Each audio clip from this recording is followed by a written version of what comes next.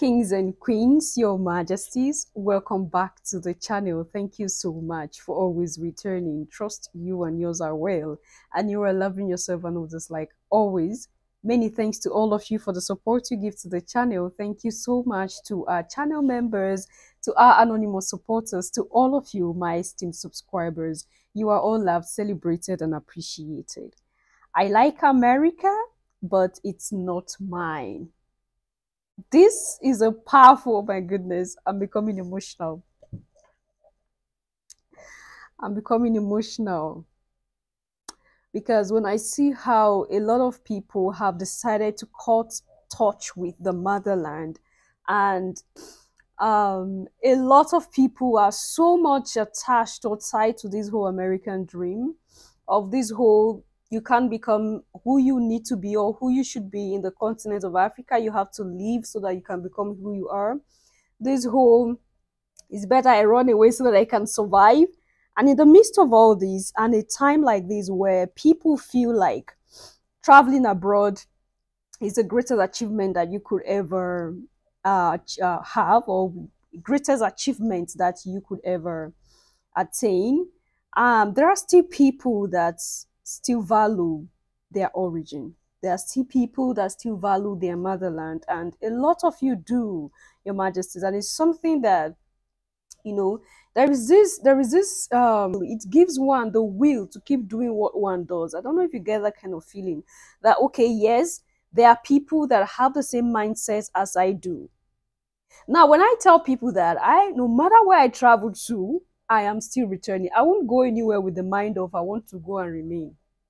Wherever I go to, Africa is where my home, my heart, my everything is. And I cannot place any other place above my home. I can't place any other place above my father's land, above my inheritance, above my origin.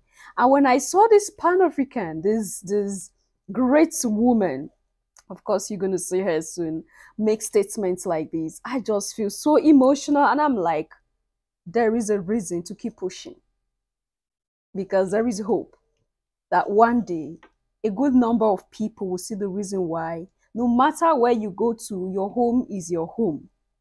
And that's why this whole statement resonates with me. At this time, it's like more grease, right?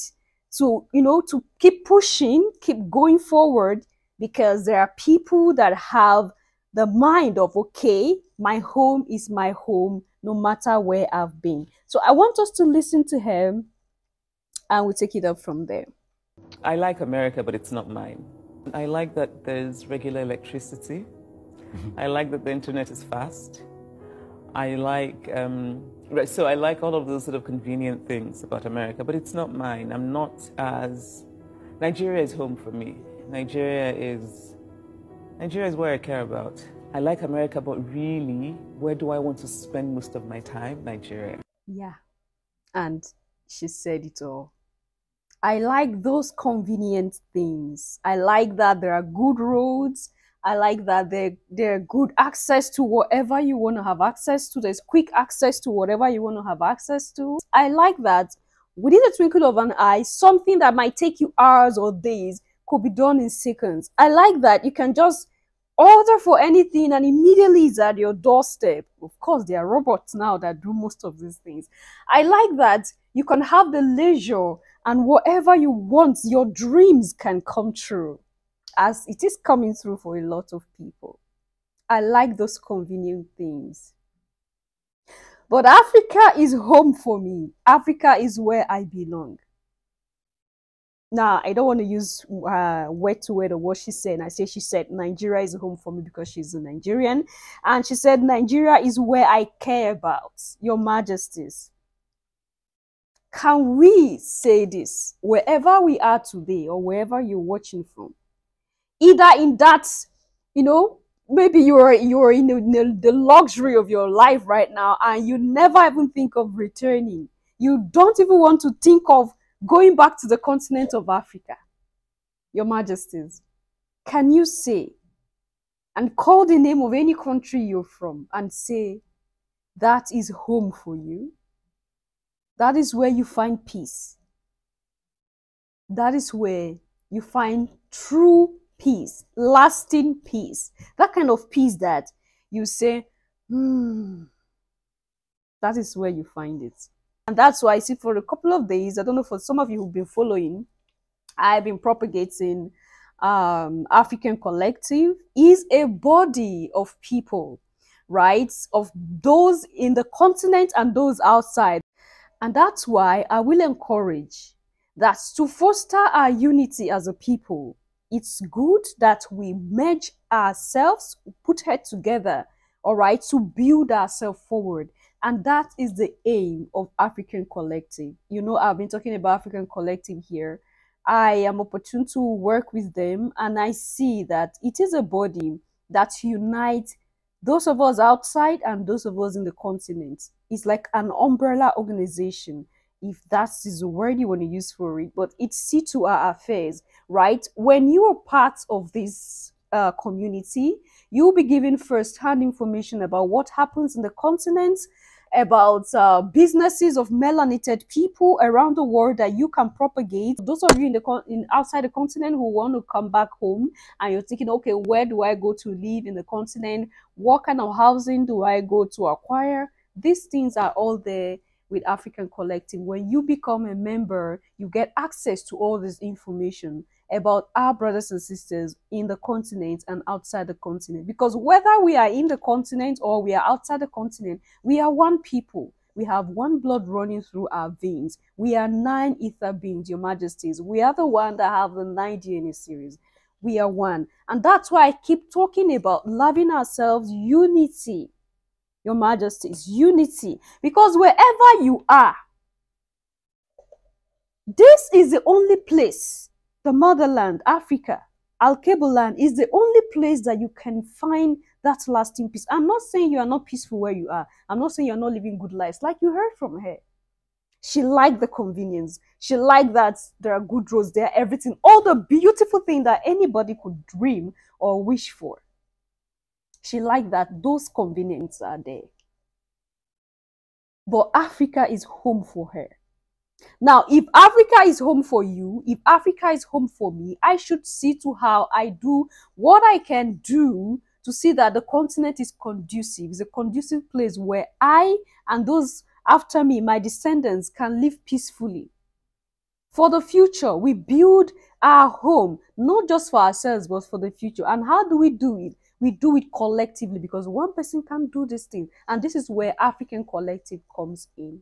So I felt like sharing this with you because, Your Majesties, I was so happy, like I said, and emotional at the same time that she said what she said. I like America, but it's not home for me. It's not mine. I like America, it's not mine. You might not like Africa, but Africa is yours. So you choose. You choose. Are you going to remain in the America that is not yours? Or you try your best to see how you come down to the continent of Africa that is yours?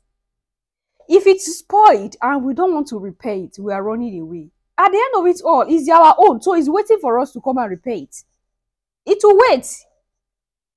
If I'm escaping it today, I run a okay, I say I'm going to relocate from the continent to a place. Oh, I'm relocating every day. You see relocation video every day up and down. I'm not saying it's bad.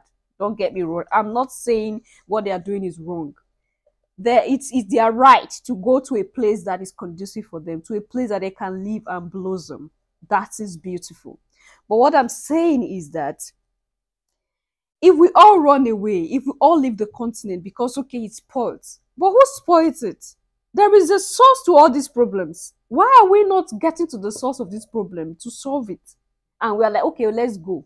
And then we're leaving the continent for who? This is a question I always ask people that feel the solution to all this problem is relocating. And when I say I don't see myself relocating out of the continent, people will be like, what is wrong with me? Yes, I'll travel, but I'm returning. It's my home. I'm not leaving it for anybody. I'm trying my best to see how I could make something better in the little goodness I do around myself and my neighbor. Your Majesty, this is how we build our community. This is how we grow as the African people. So running away is not the solution. But finding solution to this thing and knowing fully well that this is our home. You might love other places because they are beautiful. It's their home. But what about your home? Those places you are is some people's home. And they are using you to develop their home. Their home is looking beautiful. And you are running to it. They come here and steal. Steal the little we have. No, is it little? Pardon me. Steal the much, the plenty that we have, and they go there to build their home. And they even steal all of us, steal people to go develop their self as manpower, right? And then we live here. They give us reason why we should leave our own home. Oh, Africa is where flies are everywhere. People are what and what. And we leave the continent to their own place. We go and develop them. And then we give them upper hand to come here and keep stealing because, of course, the people that should open their eyes for them when they come are no more in the continent. Everybody is now outside. People who have some money to some particular level do not even value the continent anymore. They have houses in the US. They have houses in the UK. So nobody cares. And this is how our downfall, this is where we fall as a people, as a melanated people, as Africans. This is where we fall. So if we want to stand up, to rise up again and regain our power, we have to unite. We have to realize that running away will not solve the problem. We have to realize that remaining in someone else's house or home will not solve the problem, even if you have the citizenship. It's still not your home. It's still not your home.